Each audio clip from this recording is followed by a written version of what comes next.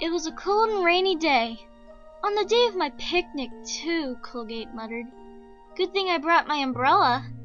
As she said this, she took out an umbrella from who knows where and opened it up with her magic. As she trotted down the wet path through a grove of trees, she suddenly heard a sound to her right.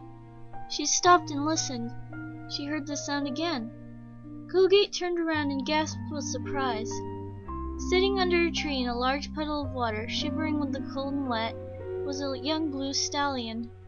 Even though his mane and tail were wet, they still had a bouncy look to them, and shined white brightly in the pouring rain. His bright eyes were golden color, and they had an almost dreamy expression in them. Colgate couldn't see what his cutie mark was, because mud had almost completely covered his apparatus, probably from sitting down in a puddle. Hey, Colgate said to the stallion, is everything okay? Yes, he answered. He looked depressed. Are you sure? Colgate pressed on. Perfectly fine, the stallion replied. Okay, Colgate said slowly, not convinced. Why are you sitting out in the middle of the rain? Maybe it's none of your business, the stallion sniffed. Well, excuse me for caring, Colgate said huffily. She started to trot away, but stopped when guilt struck her. Wouldn't she be in a bad mood if she was stuck out in the middle of a rainstorm all alone, without any shelter? The stallion was probably in trouble and needed some help. She turned back around and said apologetically, I'm really sorry, I didn't mean to snap. It's been a bad day for me. I'm sorry too, the stallion replied.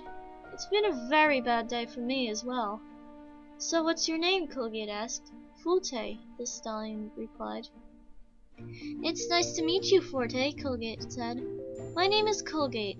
Want to come with me back into my house? Oh, if you don't mind, Forte said, blushing. Of course not! Here, let me help you out of that puddle. Colgate held out her hoof.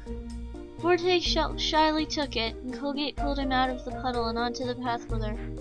Thank you, Forte said. You're welcome, Colgate said, smiling. They gazed into each other's eyes for a moment. Come on, Colgate suddenly spoke.